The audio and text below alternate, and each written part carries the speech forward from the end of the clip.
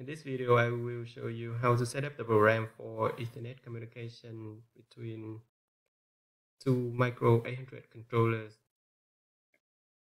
So I have controller A here with IP address 192.168.0.60 and the subnet mask 255.255.255.0.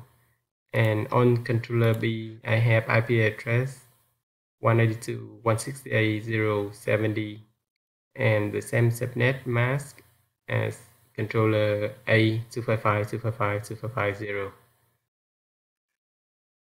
For controller B, the only thing we need to do is to create two variables. This variable, the first variable is to receive data from controller A, and the second variable here is to write the value or write data to controller A. I have the initial value as 123.123. Let's go online with controller B.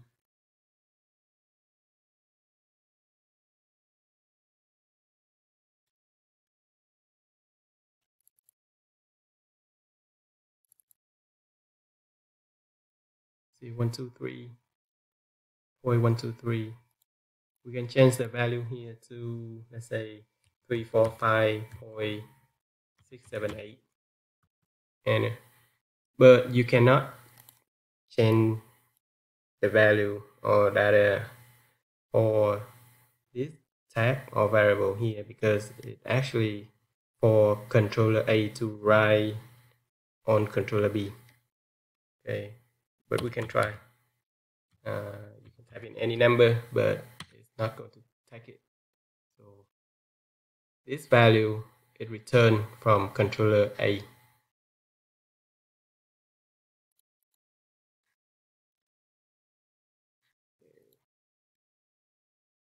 That's all we need to do on controller B program, and on controller A, supposed to be master one, we will have the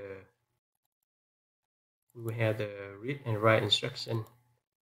Okay, so to write data, we're gonna have copy instruction and MSG or message CIP symbolic instruction. Either write or read data, you will need to have both COP and message CIP symbolic instruction. Why we need the copy instruction here? Because you can go to F1 for help. Because the message CIP symbolic instruction only take unsigned integer as an array.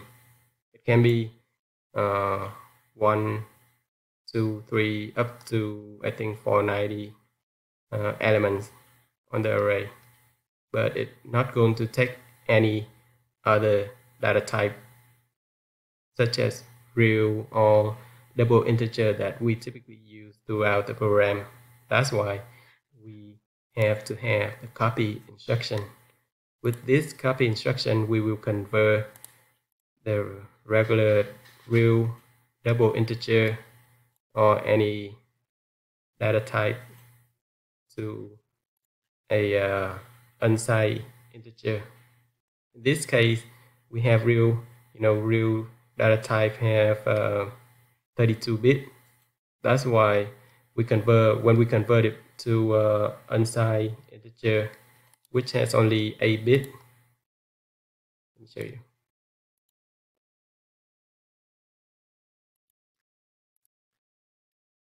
The unsigned integer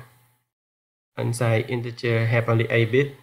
That's why we need to have an array of 4 elements for unsigned integer. So 8 times 4 is 32.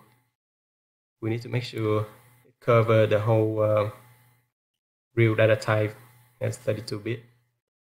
And then after we convert it to unsigned integer, we put it on the message CIP symbolic instruction to send it to the other controller.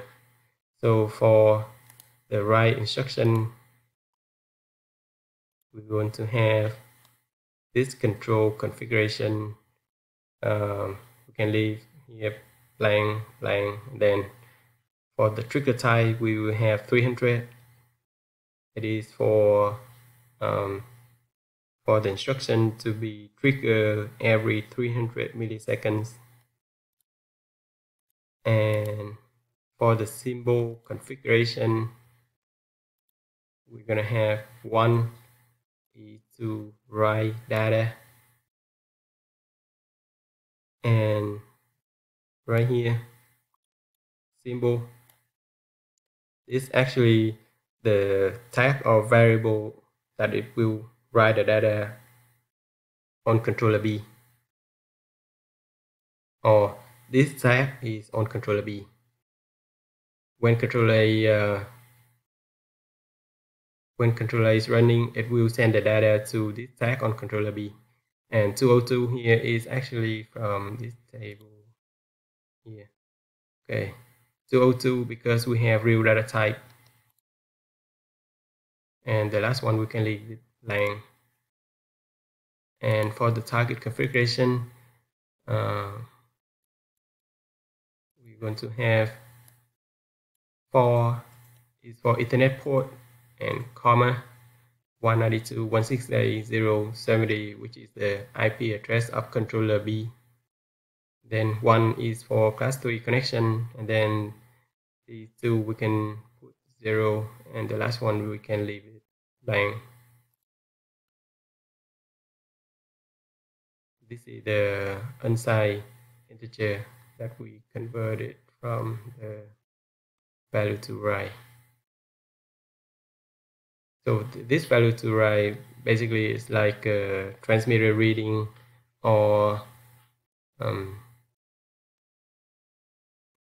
it can be from the analyzer or anything.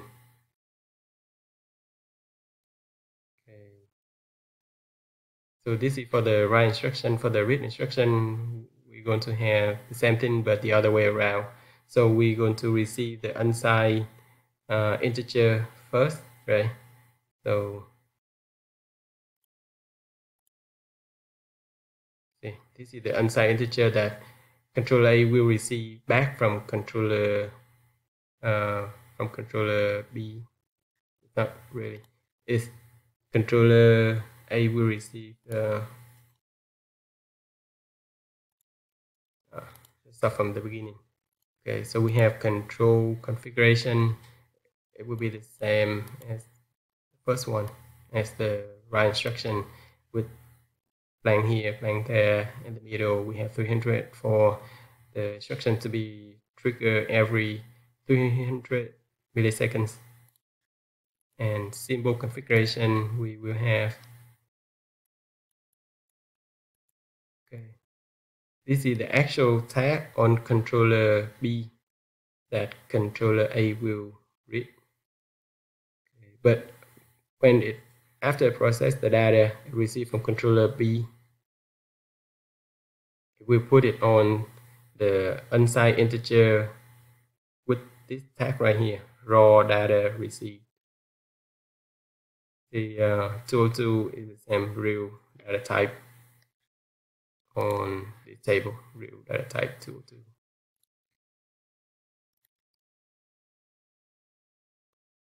Okay, so the target configuration should be the same because we look at the same controller B. 4, then the IP address of controller B, and with 70, then 1 is for class 3 connection, 0, 0, and blank on the bottom. Okay, so after we receive the data from controller B, we will convert it back to real data type, okay, with the second copy instruction. This is an array of unsigned integer of 4 elements. So we convert an array of 4 elements unsigned integer back to a real data type of 32-bit. See, so you have 8 times 4, 32, right? And let's run it.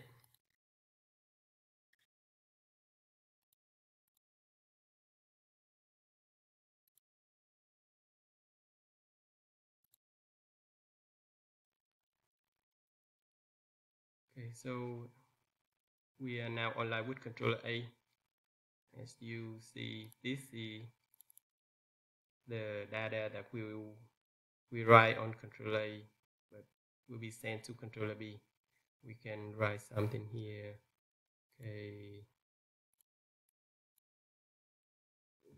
111.222.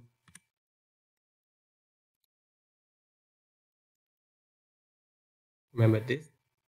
We enter from controller B and controller A read it. So we receive the data from controller B for the read instruction. It's just in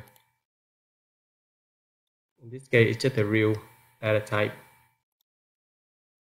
It like some transmitter reading from controller B sent back to controller A, right?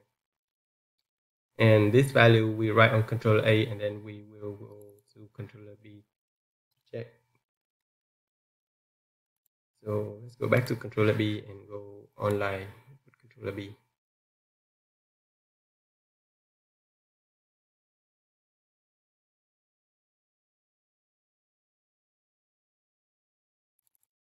Okay, so you now online with controller B, and you see this data you just type in on controller A, and controller B already received it.